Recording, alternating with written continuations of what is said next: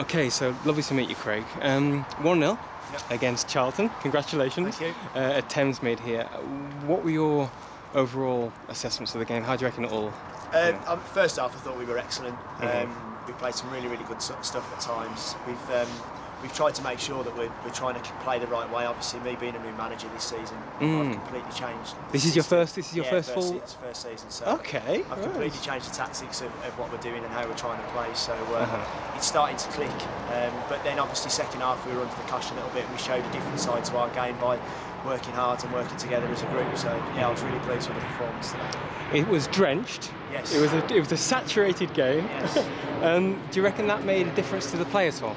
I think so. Second half, we kind of, our play sort of struggled because of it, because we're trying to play the short passes. As the plane goes over our head. Yeah, yeah, we're trying to play short and sharp passes, and it wasn't happening because it was just slipping off the surface. So we kind of had a discussion and said, you know, we needed to maybe go a little bit more direct and try and put the ball in behind where it's difficult for defenders to turn. And you know, and we dealt with what they were.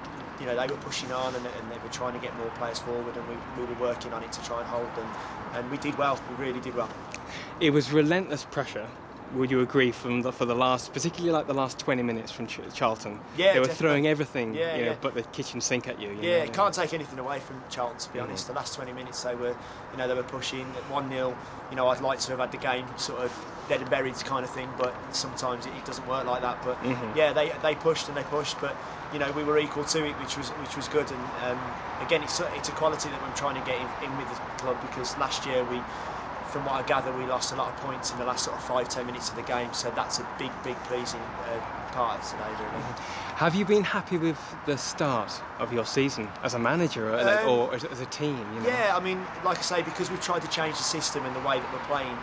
At times it's not going to work, other times it's going to work, and you know, you just got to keep at it. And I keep saying to the players, we've got to stick to our principles. We've got to keep doing it, because there's no point otherwise.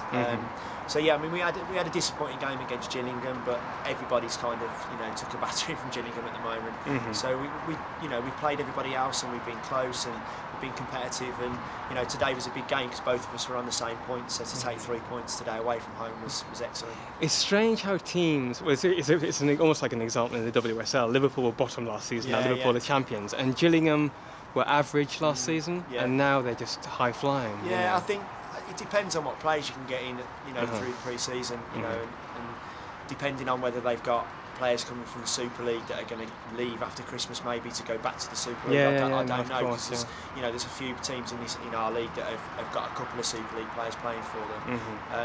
But I'm trying to keep on the same group of players and continue with the same group of players, and if we can be competitive till the kind of Christmas time, then you know, we'll hopefully push on then after Christmas. Pros and cons as a manager. Yes, yeah. It's difficult, like, you know, with the squad as well, trying to give everybody playing time and stuff like that. I mean, we were quite short today. We've had a couple of injuries over the last couple of weeks, and we had one of our under-18s on the bench today. So, you know, we're trying to get youth through at the club and everything as well. So it was good. I'm really pleased with today. Now, we had a guest today in the crowd, which was like a jewel in the England women's side, Jordan Nobbs. Yes, and I was talking to Jordan at half-time, and we both agreed that there is a little star in your side who scored the goal today. Yes. Destiny, yeah. This was one who really caught my eye personally. Yeah, she's one of those players. I've played her at... This is an uncut diamond. I've played her at right back, I've played her at centre back, I've played her right midfield. Yeah. And then we lost Maz Gauntlet through an injury at the start of the season, so I spoke to Dest about going as a striker, and I know she played there before. Very skillful player. She's very skillful, she's very athletic, she'll run and run and run. I got a goal on camera as well. Yeah, so when you get a chance to look at my channel, I'm doing this thing called Girls and Goals. Okay. And I've got about 8 players so far, where I just happened to be filming and they scored. And Destiny's one of those now. It was a great move as well. I mean, Nicholls, who was playing right-hand side, her first touch to change position was absolutely brilliant. And you know, the turn and strike from Destiny was really good. So yeah, I'm pleased for her, because I'd set her a target today. I wanted her to get on the score sheet. She's been a bit unlucky over the last couple of weeks not to score. She's done everything else, but so it was really good for her to get on the score sheet today. Optimistic about finishing high this season? Yeah, I mean, we've got to take every game as it comes. There's no point, saying, this is what we're going to do week in, week out. I set the players targets of points that we want to try and work on over the next few weeks. But we want to be competitive in any way we can, whether it's in the league, whether it's in the cup. We want to try and be as competitive as we possibly can be. So we'll just keep going and keep pushing it in the right way. Keep talking as the plane goes. I know. It's gone now, it's gone. So, we'll, that's 2 wins on the banks now. So, we're away from home next week against Derby in the League Cup. So, again, it's nice to come out of the league sometimes and have a fresh challenge. So, hopefully we'll go and get the points there as well. Well, it sounds like you're not doing a too bad job in your first season as manager, Craig. You know what I mean? So, hopefully at some point maybe I can just tell me where do you play your home games? Where do Coventry play? At Bedworth United. Right. Okay. How far away is that from the city itself?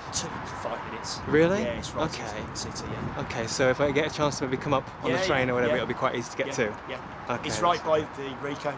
All right. It's not about 5 minutes from the Rico Arena. Okay. Oh, listen, Craig. Lovely to meet you. Okay, Cheers. and all the best for the rest of the season. Thank you very much. Cheers.